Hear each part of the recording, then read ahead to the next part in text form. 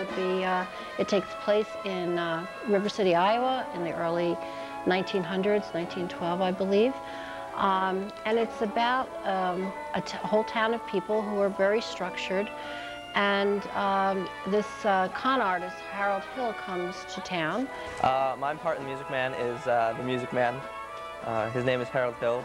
He's a guy who comes, he's a traveling salesman who comes into this town, and he tries to sell the town a boys band, and he tries to con everybody in the town into thinking that he's a legitimate salesman, but he's actually trying to screw them. Was that appropriate? Okay. That was fun. Okay, Harold Hill is played by Zachary Keck and Michael Pugh, and he is the Music Man, which reflects the title of the play. Marion Peru is the librarian in the town, and she is played by Jen Karpasek and Raina Savitsky.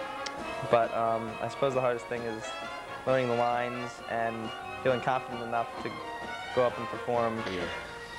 The most rewarding part is seeing it all come together, that curtain opening on opening night, and knowing all the hard work that went into it.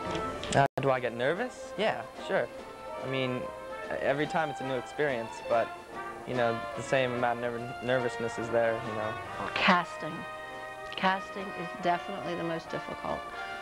There are so many talented students, and I've been in the place where the students are. I've been the student. I've been the person that has been cast in a situation. I've been elated about my part in the show, and I've also been disappointed, and I know how that feels.